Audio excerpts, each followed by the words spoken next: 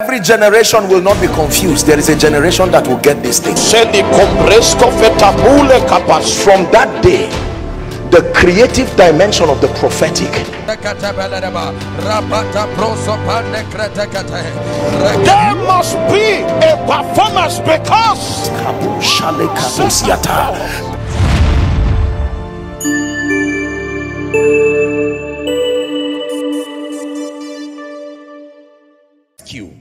to deliver means to set free. Very quickly, the Bible teaches us that there are 3 levels of evil. 3 levels of evil. We have another series, and so we'll take time to deal with that. But just for you to have an understanding, there are 3 levels of evil that the Bible mandates that believers must contend for deliverance from. Number 1, the first level of evil is Satan and wicked spirits. 1 Peter chapter 5 and verse 8. 3 levels of evil that were mandated to contend for deliverance from: Satan and wicked spirits. 1 Peter 5 and verse 8. Here's what it says. It says, be sober. Apostle Peter is teaching us now. Be vigilant, because your adversary, the devil, as a roaring lion, walketh about, seeking whom he may devour. So Satan is perpetually seeking whom he may devour. Are we together now? It says, be sober, be vigilant. It never calls the devil your friend. It never calls the devil an ally. In fact, the Bible calls him many things, including the thief and now your adversary. Are we together? So the first level of evil that we must contend for deliverance from is Satan and wicked spirits. Are you ready for number 2? The second level of evil that the Bible says to contend for deliverance from is wicked and unreasonable men. Write it down, please. Wicked and unreasonable men. 2 Thessalonians chapter 3, we'll read from verse 1 to 3. 2 Thessalonians 3, 1 to 3. Wicked and unreasonable men. Finally, brethren, it says, pray for us, that the word of the Lord may have free course and be glorified, even as it is with you. Verse 2. It says, and that we may be delivered. Is that in your Bible? He's saying, pray for us. We are apostles, we are men of God, but we still need your prayer, that we be delivered not only from Satan, but that we be delivered from unreasonable and wicked men. Why? He said, for all men have not faith. I wish we could look at this from NIV or NLT. One of the versions will say that all men are not believers. He says, pray for us. NLT now. He said, pray too, that we be rescued from wicked and evil people. The apostle is saying, scattered across your environment are such people. Not everyone is like that, but there are people like that. Are we together? It says, for not everyone is a believer. This is a very powerful information that you need to have and understand. It should not plant antagonism, but is an information that should create a garrison of defense within your mind, that in your environment you will always find these men. For not everyone is a believer. Back to my illustration about the naivety of many Christians, because the believer is mandated, and the atmosphere, the kingdom culture demands that the law of love is what prevails among people. So many believers haven't been raised by Christian families, Christian homes, are largely naive as to the reality of this world. The Bible says, we know that we are of God. It says, and the whole world lieth in wickedness. The whole world, not Nigeria. The whole world, not your village. The whole world, not Africa. The whole world lieth in wickedness. That means if you ever run out of any region in search for safety from Satan, you made a wrong mistake. The key is not a translocation. The key is to understand this system. Are we together now? That means if you run from Abuja and go to Lagos in hope that you are running from Satan, by the intelligence of scripture, that is a futile venture, because Satan is so energetic he can run to and fro the whole earth. Now, I don't know how many pilots can do that successfully, but this guy has mastered the art of movement. He is not weak. Satan is testifying before God about Job, from whence comest thou? And he said, from to and fro the earth. You should have a healthy, maybe not honor, but an appreciation for the presence of such a determined person. A spirit that sustains the zeal to go to and fro the earth. It means the potential or the probability of meeting you is 100%. He will find you somewhere. Are we together? Amen. Wicked and unreasonable men. It says, for not all men have faith. Have this at the back of your mind, ladies and gentlemen, that when doors open, among the many people you will meet through open doors are wicked and unreasonable men. Wicked and unreasonable men. In Genesis chapter 37, let's look at a few things just to buttress on that. I'm discussing 3 evils that the Bible mandates will be delivered from. 1, Satan and wicked spirits. 2, now wicked and unreasonable men. Give us Genesis chapter 37, please. We'll read from verse 3 to 11, then we'll jump. I just want you to watch a story. Follow very closely. Now Israel, Jacob now, loved Joseph more than all his children, because he was the son of his old age, and he made him a coat of many colors. Next verse. It says, and when his brethren saw that their father loved him more than the brethren. Notice the progression. What was the reason for the hatred? The father's love for him, right? He had access to the father's heart, and the Bible says they hated him. That was an elementary level, and could not speak peaceably unto him. So if you were Joseph, you would notice that after a healthy commendation from your father, you would suddenly begin to receive ill treatments and antagonisms from your brothers, wondering, what did I do wrong? Verse 5. And Joseph dreamed a dream. Say open doors. And he told his brethren, and they hated him yet the more. Are you seeing it growing now? They started by hating him. And then now a dream is added to that love again. And the reaction, they hated him the more. Verse 6. And he said unto them, here I pray you this dream which I have dreamed. Brotherly naivety took him to complicate his matter. He went to share his dream. For behold, verse 7 now. We were binding sheaves in the field, and lo, my sheaf arose and stood upright. And behold, your sheaf stood round about and made obeisance to my sheaf. Verse 8. And his brethren said to him, shall thou indeed reign over us? And shall thou indeed have dominion over us? Now. And they hated him yet the more. So we see hatred level 1. Then a dream comes, the more. Then he shares the dream, then the more. Are we together? Continue the reading, please. Verse 9. And he dreamed yet another dream, and told it to his brethren. Behold, I have dreamed a dream more. And behold, now pay attention please. The sun and the moon and the 11 stars made obeisance to me. I wish I had time, would have discussed what this meant. Verse 10. And he told it even to his father now, and to his brethren, and even his father now was getting concerned. The father rebuked him and said, what is this dream that thou hast dreamed? Shall I and your mother and your brethren indeed come to bow down ourselves to thee to the earth? Verse 11. And his brethren envied him, but his father observed the sayings. I'm a prophet. This boy is not just dreaming. Something is happening here that we do not understand. Jump to verse 18. Wicked and unreasonable men. And when they saw him afar off, the father now sent him to come and check the welfare of the brothers. Even before he came near unto them, the Bible says they conspired against him to slay him. Question: What did Joseph do that was wrong?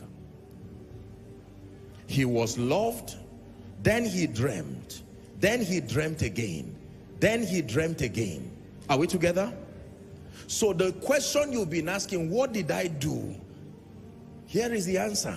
You dreamt and you listened to a message and you paid attention and you prayed and you fasted and you rose in the spirit. It was interpreted as an offense in the spirit, because it's now, listen carefully.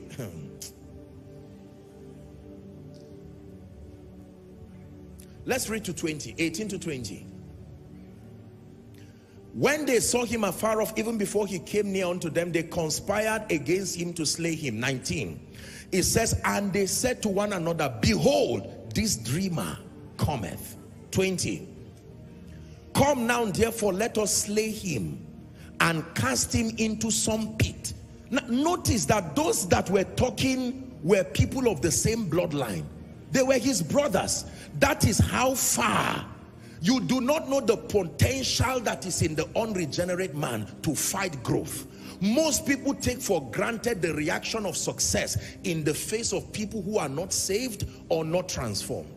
The Bible is teaching you here that you need to be careful. Don't just jump through open doors and be smiling. While you enter open doors, make sure you begin to prepare and fortify yourself with knowledge. I guarantee you, except it is not an open door, there will be adversaries.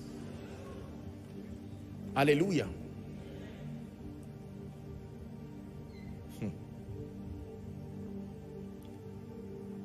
Did we finish 20? Let's throw him into the pit. And then we will say some evil beast that devoured him, and we shall see what will become of his dreams. The whole battle was about dreams, not the person. There are battles that have nothing to do with you. It's the mantle that is on you. There are battles that have nothing to do with you. It's a mandate. Listen very carefully. The prophecy that is on you is what is attracting many things you do not know. The only way to abort that battle is to throw away the prophecy. But for as long as it is on you, listen carefully, for as long as it is on you, I guarantee you by the integrity of scripture, there are battles that you will have to learn how to fight. You will have to be like the men of David, trained at the cave of Adullam. You must know how to hold a sword and to fight with valiance until you are able to throw 800 people and still stand with your sword. Otherwise, some doors will become a curse to you. Not even Jesus was spared of this. Out of a family where nobody rises, suddenly the apostolic and the prophetic mantle lands on your life, and you start to share dreams and visions, and you said it like a joke and it happened. You said it like a joke and it happened. You said, my sister will get a job. They laughed and it happened. After 3 days, something will start being wrong with your shoes. Something will start being wrong with your hair. Why did you come home late? And you are wondering what happened. There is a reaction from the spirit. Listen to me. If you do not know this, life will teach you a lesson that will take many years to learn. Open doors have implications. Are we together? There are 3 evils that every man will fight provided doors open. 1, Satan himself and evil spirits. Number 2, wicked and unreasonable men. Very quickly, number 3, the flesh. The flesh. Oh, whoever told you that it is only Satan you have to fight? The flesh. Let me tell you something about the flesh. In my opinion, of all these 3 evils, this is the most vicious of them, because you can cast evil spirits, you can run away from wicked and unreasonable men, but this flesh you see, it remains with you, and the Bible says to crucify it and you die daily. The flesh. Romans 7 from verse 18. For I know that in me, again, our Paul is speaking now, that is in my flesh, dwelleth no good thing. For to will is present with me, he says, but how to perform that which is good I find not. Let's continue. It says, for the good that I would I do not, but the evil which I would not want to do, that is what I do. Verse 20, let's continue. It says, now if I do that which I would not, it is no more I that do it, but sin that dwelleth in me. 21. It says, I find then a law, that when I would do good, evil is present with me. 22. For I delight in the law of God sincerely in the inward man. Are you seeing the conflict now? But I see another law in my members, warring against the law of my mind, and bringing me into captivity to the law of sin, which is in my members. 24. It says, O wretched man that I am, an apostle that casted demons without talking twice, is now expressing frustration. What kind of an enemy is this that you cannot cast out with one word? O wretched man that I am, he says, who shall deliver me? Paul is crying, is there someone who can deliver me from this body of death? Listen, the flesh is so vicious in its operation that it reveals itself in levels according to your growth. There are many times that the flesh will lie low for many years, and you would flatter yourself into thinking you have attained unto liberty without pressing in the spirit. It is simply because certain doors have not been opened. If you are not Solomon the king, you have no business with Bathsheba. Are we together now? Yes. If you are not Samson the warrior, you have no problem with Delilah. No. Are we together now? If you are not Abraham, the one who should be the father of nations, you have no problem with the frustration of barrenness that will lead to the birth of Ishmael. Let me tell you, ladies and gentlemen, please hear me. As you rise, your flesh has a way of reinventing strategies that is able to attack and challenge you at the level of your growth. There are some temptations that will never come to your life when you are broke. It's not that you are delivered from them. The temptation cannot work because what it feeds on to get to you is not even there. Are we together now? Please listen very carefully. If you have not been given an appointment in an office where there is a cash flow of 1 billion naira every week, you will think that you have immunity against bribery and corruption, and you may even have the audacity to write a book about those who are doing it. This is why the older men become, the more silent they become, because there is something they learn with time, that this life, at the end of it all, it is God. Is someone learning? Now you will understand why Jesus said in your prayer, do not forget to bring this, deliver us from evil. Hallelujah.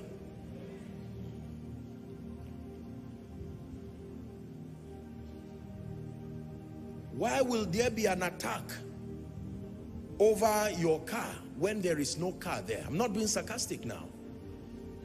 Are we together now? Yes.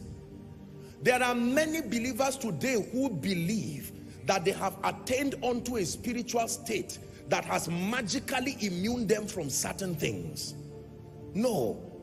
The flesh is lying low, quietly, allowing you. Do you know? Now, let me speak a bit of biology. It is said a woman from age 12 or 13 or so has the potential to give birth. But a woman can stand even at age 40 and her womb is there, and you will never see pregnancy because the condition that allows that pregnancy has not yet been engaged. Is that true? As soon as that woman takes in seed, immediately you will see that that pregnancy that has the potential for it had always been there. Same thing happens with a man. This is how the flesh is. There is something the flesh is waiting for to activate it, operation. And the unemployment issue has helped the flesh to lie quiet, so you can believe that I am fine and I am free. Are we together? There is a certain level of increase and influence that if it has not yet come, oh Jesus, For as long as you are still a baby, even though you are the word incarnate, no problem. But as long as the news of your arrival got to Herod, Herod said, who did you say? Go and search the archives for me. Is there such and such a prophecy? He said, let me know where that child is so that I will come. Do you know that because of the arrival of Jesus, many women lost their children? Does that look like a savior? What kind of a savior whose arrival makes the death of... There was a lamentation in Ramah. Many people died because a gift that will save the world arrived. Whoever told you that good things don't create conflict? Whoever told you that the arrival of glorious things will not bring contention from hell? Are we together now? Yes. This is a very powerful teaching. Jesus arrives. If you were the woman who lost your child, would you want to see Jesus? And they told you prophetically that this is the Savior. You want to save my life and you killed my child by your arrival. What a Savior. How about Mary? The moment it was announced in the spirit, Hail Mary, that salutation came and he said, you are favored. The next thing that followed her life was trouble and controversy. She was about to lose Joseph. Are we together? And then the scribes and the Pharisees came, just confess, who is the father of this child? A ghost. You must be stupid. You are playing with our intelligence on top of the fact that you have brought shame to your husband and our family. I'm an innocent young virgin. We do not believe that. Ladies and gentlemen, open doors come with challenges.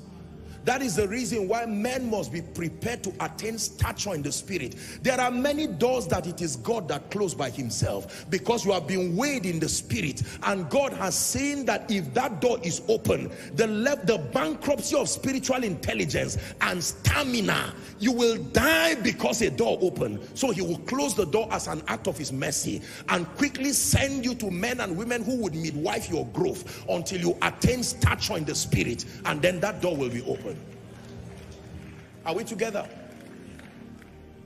You hear that in a family, the last person who became a pastor got mad after a crusade. You laughed hysterically and say, how can a man finish preaching and then be mad? And now you don't know anything about the dynamics of liberty. You have not learned that much. And then you wanted to go and organize a crusade in the same village. And you find out that the more you pray, the more the crusade is not holding. Don't force it. God is saying, listen, young man, it is true that Christ died, but we rise through light. You do not understand the ancient powers and the altars that have pegged their relevance in that land. You come in like Paul and just believe you dislodge darkness without spiritual intelligence. You will wake up with half of you not waking up. Many people have not followed the protocol of the spirit, and they've barged into open doors arbitrarily to their pain, to their peril. There are temptations you have no business going through. For instance, is it not when you are a big man that you now begin to fight for titles? You didn't call me Apostle Joshua Selman. Do you know who I am? If you were a brother in the wilderness somewhere, any name they call you, even if they say Ace, you will answer. But now that the door has been opened and you are a great man, Apostle Joshua Selman, it is amazing to know that there is a whole industry that is built around ego. Because the higher you rise, some unnecessary things become necessary. So much that an industry was built around it. If you are learning, say amen. Some of you are praying and say, God, close that door. I don't even want again. You must pass through the door. In the name of Jesus. Hallelujah. I remember one gentleman who came one time, I don't know if he was here or was in Zaria, and he just brought a poster. He said he was taking a step of faith. He saw it in a dream. He wanted to go and hold a crusade in a stadium in his place, and I looked at him with compassion. I said, my friend, God doesn't work like this. Just take it easy. Be faithful in your prayer group where you, and he was determined. I know what I had. I said, okay, God, go with you. You see, sometimes it's very good to allow life itself to be able to help. It's only that sometimes the casualties become so much. Even if you survive, you may not have the strength again. Are we together? Yes. battles that come as a result of growth. Let's tie a few things now. So the Bible says that the flesh is a big hindrance. When doors are open, I define flesh as the vulnerabilities and the negative tendencies that come with the fallen nature. The vulnerabilities and the negative tendencies that come with the fallen nature. The vulnerabilities and the negative tendencies that come with the fallen nature. And the Bible says it can be activated. It can be activated in the presence of plenty. It can be activated in the presence of abundance. Watch this. Jesus is teaching in a crusade, and there are hungry people who are tarried there for 3 days. And now they were hungry, and a responsible father would say, let them sit. I'm about to feed them with bread. He got 5 loaves, 2 fish, multiplied it, and gave it to them. Notice what began to happen. The moment they were getting satisfied, lawlessness came in. For as long as they were hungry, they sat quietly as they shared the bread. The moment they started becoming satisfied, they started throwing remnants of the bread on the ground. And after they left, Jesus quietly said, go around, pack what they have thrown. And they found out they had wasted 12 baskets full. You will not waste bread if you are hungry. But when you eat, you can now begin to waste because there is no need again. For as long as the nation of Israel were in need of a savior and deliverance, they would listen to everything Moses would say. But as soon as they crossed the Red Sea and attained unto a place of liberty, Moses went up to receive the commandments, and he returns back to find idol worshippers who had suddenly changed. They had forced Aaron to build a golden calf, and they began to bow and worship. How short a time was it from their exodus that they had now forgotten? That's what happens to men in the presence of abundance. Give us this day our daily bread. Then he does not stop there. He said, now pay attention to what comes along daily bread. When you receive daily bread, then he says, lead us not into temptation. Temptation always follows daily bread. And then he says, deliver us from evil.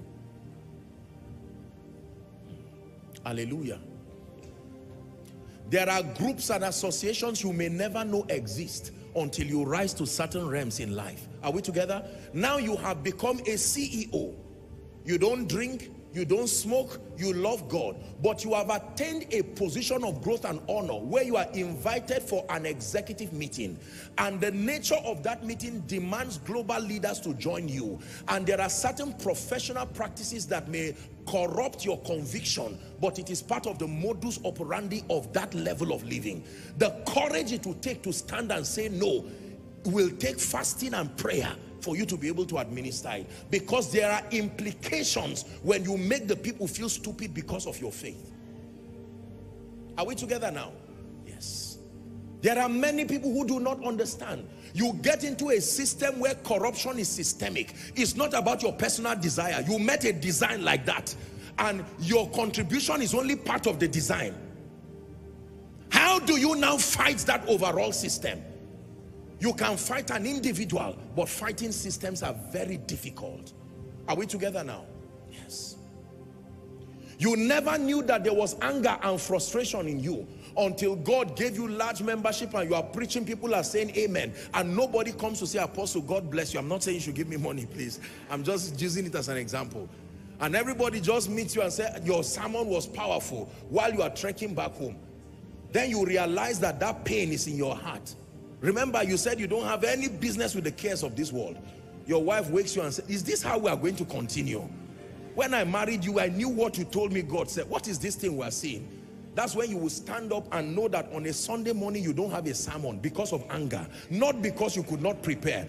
You are beginning to hate the people God sent you to because you don't even know what kind of stiff neck. Now you understand Moses' anger, and you will know why in spite of his anger, God still called him the meekest man. God rates people based on the pressures that are on them and the level of righteousness that oozes out in the midst of that pressure. Are we together? A woman who has 8 children and no husband, plus 5 other relatives that were added to her, and she prays for only 30 minutes a day and she's faithful in it, you can laugh at her because all your supplies come free. You can lock yourself for 3 days and come out into supplies that are prepared. And you will find out that God seems to honor that woman because he's rating her based on the realities that are there and her press to love God in spite of what is available. Is someone learning now? This is very, very powerful. There are vulnerabilities that come when we grow. Listen, when you know this, the higher you rise, the more humble you become. I've had the honor and the privilege of relating with the fathers of faith in this nation, and I am amazed at the level of humility and brokenness within them. You would think they were such a weak people, but these people are powerful in the spirit. There is an education that experience in partnership with the spirit has brought to them, that they have understood that, listen, it is not of him that willeth nor of him that runneth, but in truth it is of the Lord that showeth mercy. Hallelujah. Praise the name of the Lord. Do you know, I found out that many men who become angry fathers, angry mothers, were not born like that. Are we together? When you have 5 children, everything is rising except your salary. School fees is rising. Trouble is rising. Relatives are being added now. Somebody just calls you from nowhere and says, are you not aware we are related? Help me and pay my school fees. I'm not aware. I was never told that I have any cousin from anywhere. So, well, just to inform you that I am your cousin, I've told you. You are our elder brother, and since our parents are not there, you are the new father we know. Responsibilities come, and you find out that the man begins to get to his wife and children. And sometimes the young children say, why is daddy changing?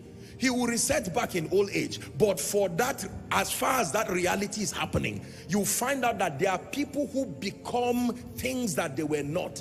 Let me tell you, it's because the flesh was lying quietly, waiting for opportunities to come up. Are we together now? Yes.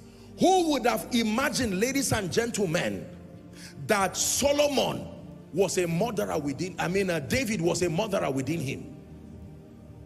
David, if you saw David the young boy, who would not want that kind of gentleman to be a pastor? Who would not want that kind of gentleman to be a husband? You would have seen David epitomized the prayer point of every woman. And yet there was a murderer locked up in that young boy. But the murderer could not manifest. He could only kill animals. But you didn't know he could kill men too. One day when kings went for war, the man was roaming around his palace, and then he saw Vashti. That was the time for flesh to come out. He went so far to write a letter and gave Uriah, go and die. This is by my hand. And you thought that after Uriah died, he would say, okay, that's all right. I hope you know that's how Solomon came.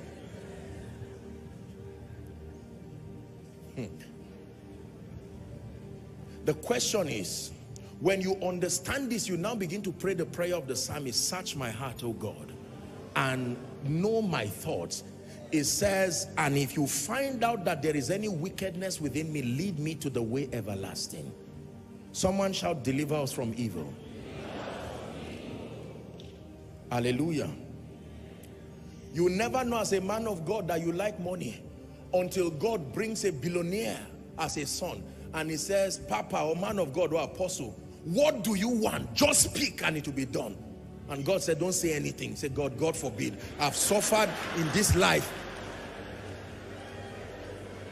You are the one fighting my own progress now. I've preached, I've done it. Now is my own time to rest. You said there remaineth a rest for the people of God. Now,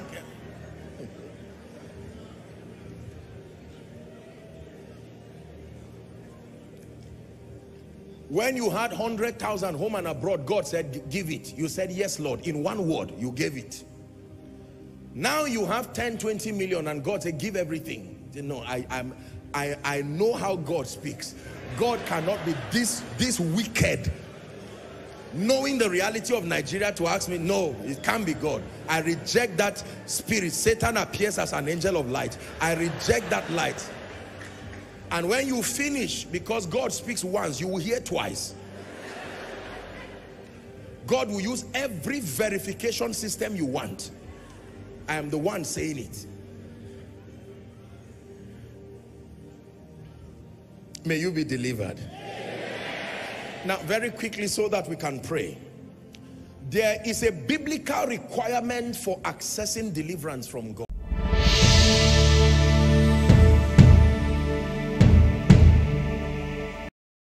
Thank you for watching our entire video today. If you feel you can bless someone, please join us and spread the gospel by sharing this video on your social media.